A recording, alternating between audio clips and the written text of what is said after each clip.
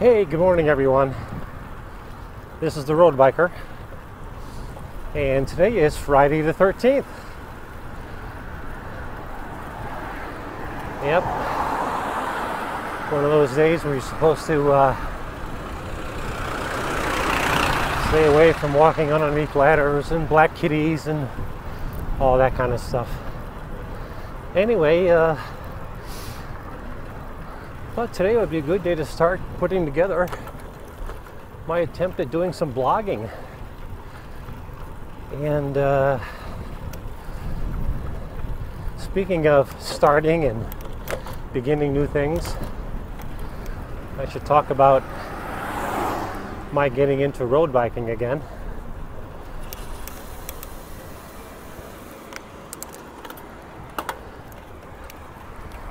I'm 66 years old, and I used to do a bit of road biking quite a few years ago. And about 3 months ago, I pulled out a second-hand hybrid bike that I bought some time back and decided to get on it for the exercise. And I enjoyed it so much. Did a bit of YouTube research and decided to get myself an entry-level road bike, which I'm on now, and really start enjoying the sport. So much so, in fact, I've had this road bike now for just about 7 or 8 weeks, and in that time I've logged 750 miles on it. For those of you who are no longer kids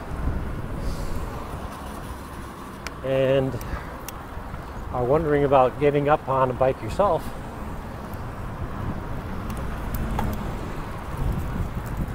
well, there's an example of what could happen to you if you're not paying attention. Which I was, she wasn't. Yeah, it's a great sport. I absolutely love it. It's funny that that woman just almost ran into me, because I wanted to talk about that next. As soon as this truck gets by us.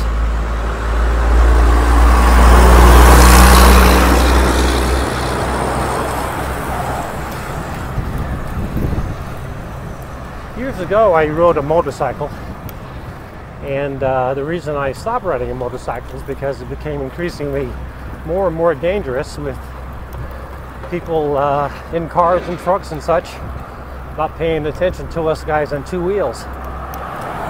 So that lesson is carried forward. Comes another truck.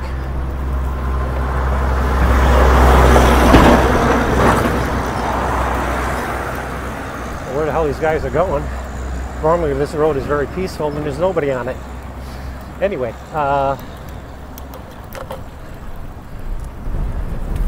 so the lesson I learned from riding my motorcycle was to ride very defensively.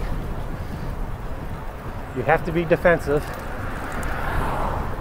You have to assume that the other guy is probably going to do something stupid based on their ignorance. Their ignorance being the fact that they're not paying attention. Like that woman back there. Obviously wasn't looking at me, didn't see me. And she could have got me, I guess, if she was going a little bit faster. But as much as I enjoyed being on the road, being on the bike, you get snapped back into really paying attention when somebody cuts you off like that. And it's a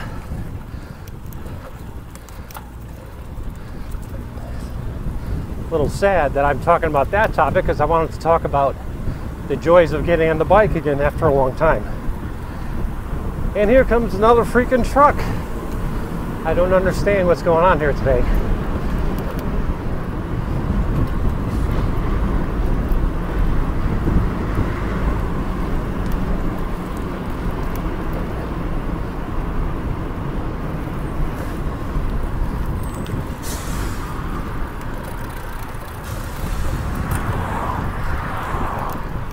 Friday. So, Friday the 13th.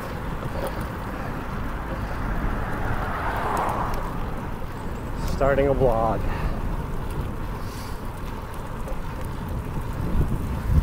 So as you can see, it's a pretty windy day.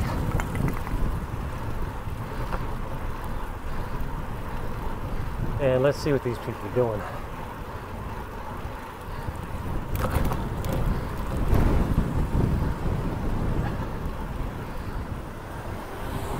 So when you approach stop signs like this, make sure you stop.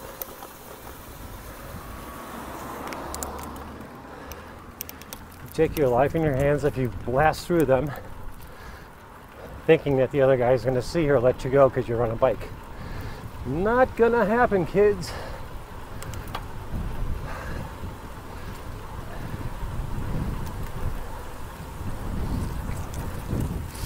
A lot of wind behind me. When I turn around up here, I'm sure it's going to be all headwind and probably won't be able to hear myself think with the wind in my ears.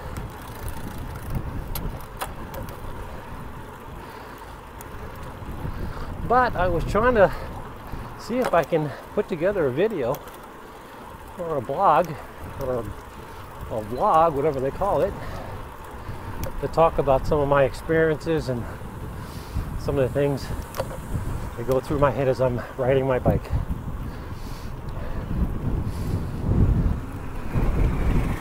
Probably should mention we're in the town of Guilford, Connecticut, and right now we're at the town marina. And there's a pretty good wind blowing in here.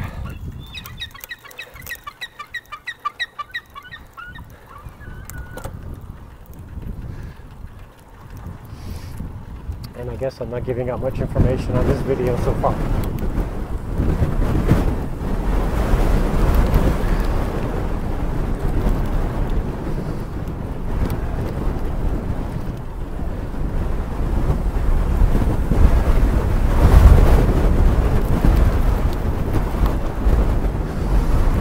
Wow, that's some wind.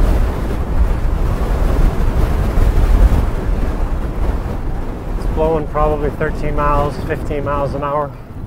It's supposed to be gusts up to 30 today. And I was kind of anxious to give this vlogging a try. And that's one of the reasons I'm out here today. The last 3 days it's been rainy here. So I'm not going to ride in a bike in the rain.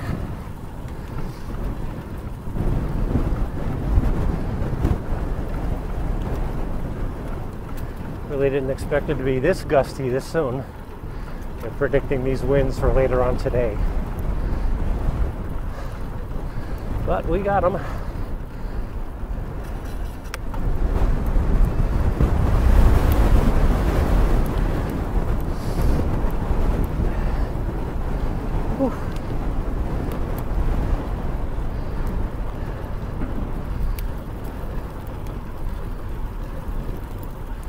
So this little trip I'm on right now,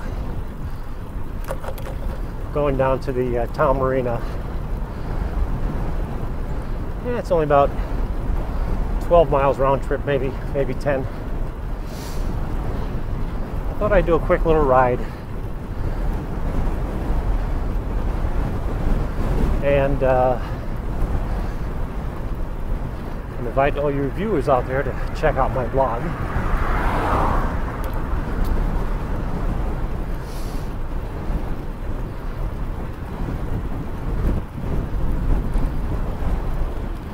Having a little trouble staying on point here with the wind.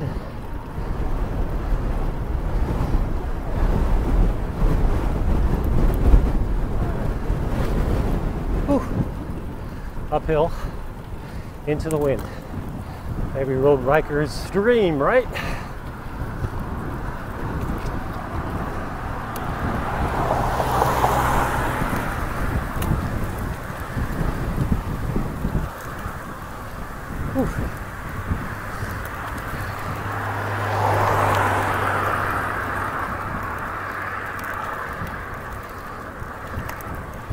Yeah, so maybe I should talk about getting back to never too late to start. Never too late to start to get on a bike. Whew.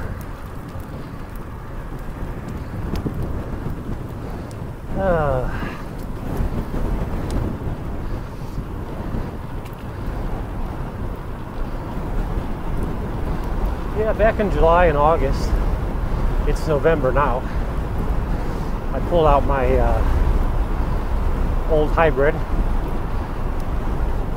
started doing some 5 and sometimes 10-mile rides on it, street riding, and for the exercise. And one day I'm riding along, and a guy probably a little bit older than me, quite a bit grayer, goes by me on his road bike hill. We're both heading uphill a little bit.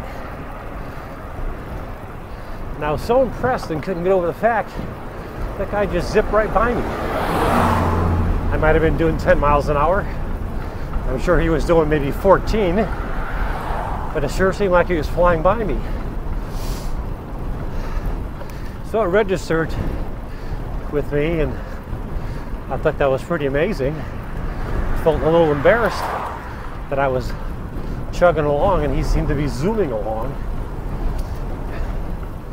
Then less than a minute later, I think his wife came by. She was as old as he is, and she went right by me. That was it. I thought, okay, if someone like that can get on a road bike and have that kind of performance, I want to do the same thing. So started doing some research on looking for bikes that got good reviews that are entry-level road bikes, and bought my bike online, had it sent to me, put it together, and took it down to my local bike shop, which is Zane's in Brantford. And by the way, those are great people.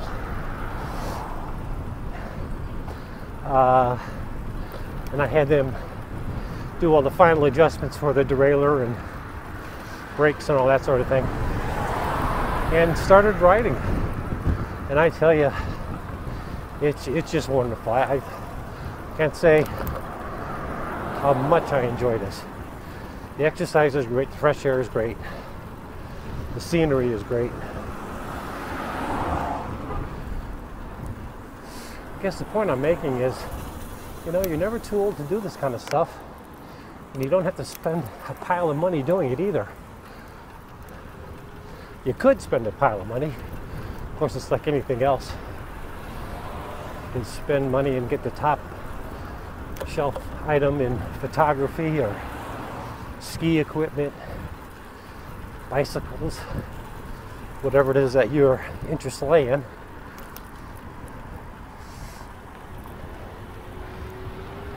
But for me, it was about the exercise, the getting out on the bike and enjoying the ride.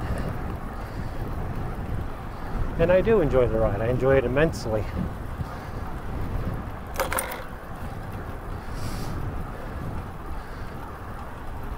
I've had 1 or 2 close calls. People pulling out on me, which I didn't expect them to do. But that's a shame on me. I should know that they're going to probably do that and be ready for it.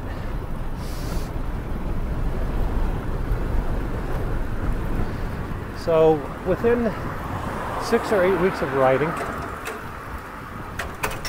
I've gone from struggling with riding 5, 6, 10 miles to doing 30-mile bike rides now. And routinely and easily, I can do 20 miles without a problem. Now, this is a tricky situation. You're rolling up a bunch of cars at a red light. You do not want to get in anybody's blind spot, and you do not want to cut anybody off.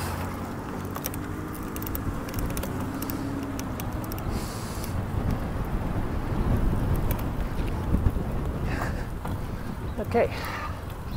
The other thing is, I haven't had any accidents on my bike. I have fallen once in a parking lot. The reason I fell is that I ride with toe straps. I don't have the clipless pedals. Again, that's an expense I didn't want to spring for right off the top. But regardless if I was in the clipless pedal or the straps that I have, I made the mistake of not being ready to move and had my foot in one of the pedals and one of the straps, lost my balance going toward that side of the bike where my foot was in the pedal, and my foot wasn't available to put down and catch me from falling over. So yeah, fell over, landed on my elbow, really banged it up pretty good. Hurt like hell because I fell on the asphalt. But you know, it's stuff like that that teaches you new things.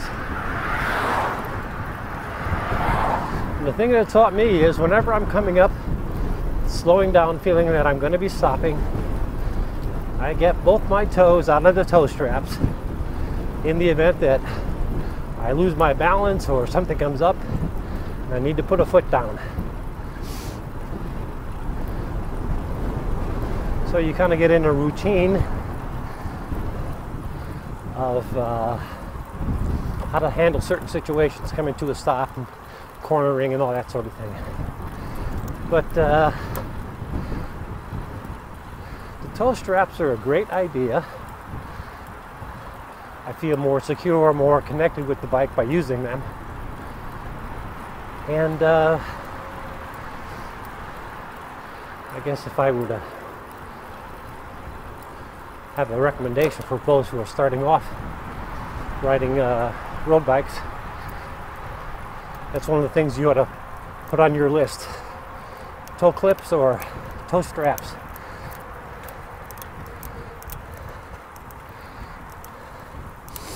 Now the other thing that I did find very surprising about riding, and it may not sound it based on my breathing, but I was surprised how quickly my strength built up in my legs. As an example, this little hill we just went up, when I was riding my hybrid, I literally would switch into the lowest possible gear to try to climb that little hill. And what I just did now is I remained completely seated, pedaled right up it. Same thing with this hill coming up here. Now don't get me wrong, I'm working at it. I'm breathing harder doing it, but I'm doing it.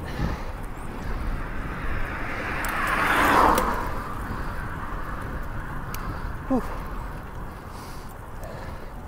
Now they predicted a very windy, blustery, cool day. So you see me wearing gloves. But I'm one of these guys that likes it cool and cold, actually.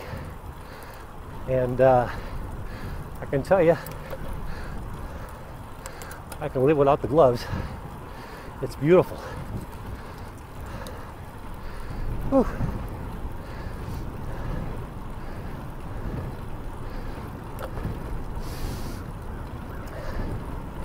So kids, especially you gray-haired ones, it's never too late to start or restart something. And for me, it's getting back on a bike.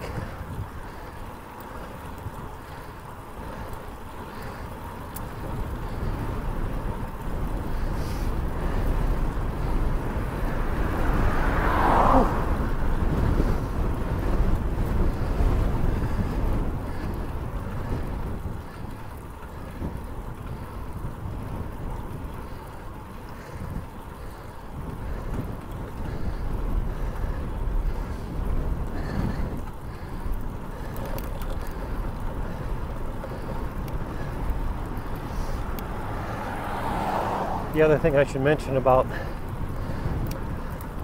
my road bike.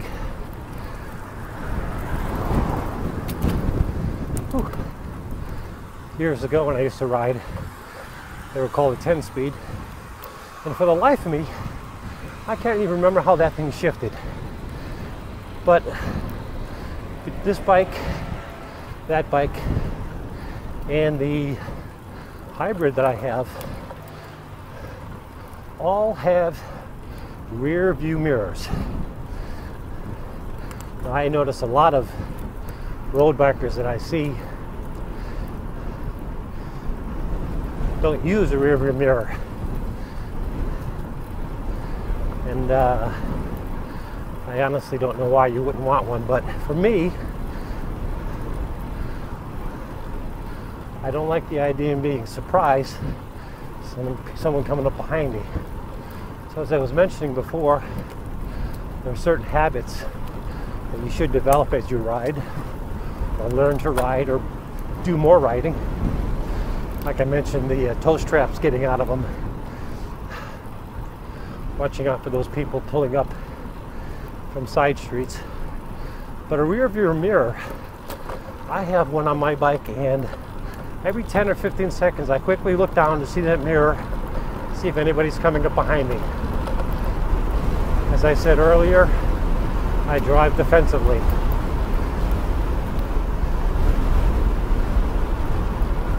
It's one thing to see what's going on in front of you. It's another thing to make sure nothing's coming up behind you.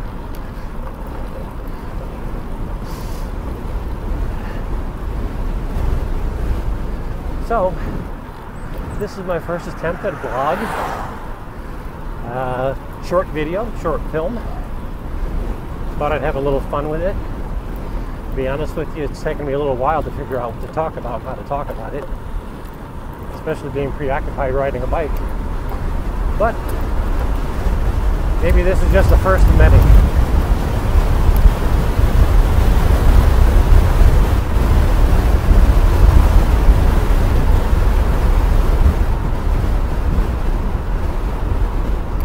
So thanks for watching today, and I'm glad you were able to come along. See you next time.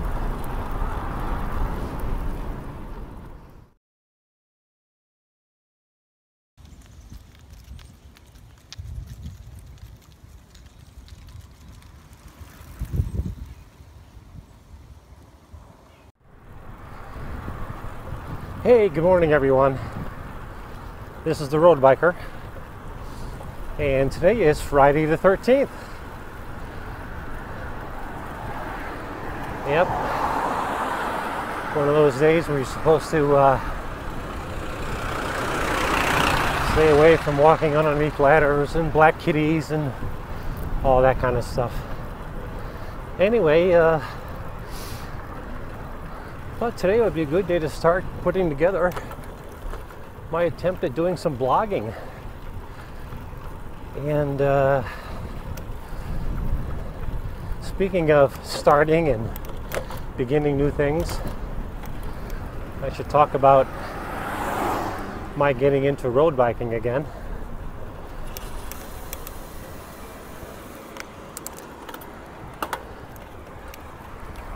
I'm 66 years old, and I used to do a bit of road biking quite a few years ago. And about 3 months ago, I pulled out a second-hand hybrid bike that I bought some time back and decided to get on it for the exercise. And I enjoyed it so much, did a bit of YouTube research and decided to get myself an entry-level road bike, which I'm on now, and really start enjoying the sport. So much so, in fact, I've had this road bike now for just about 7 or 8 weeks, and in that time I've logged 750 miles on it. The those of you who are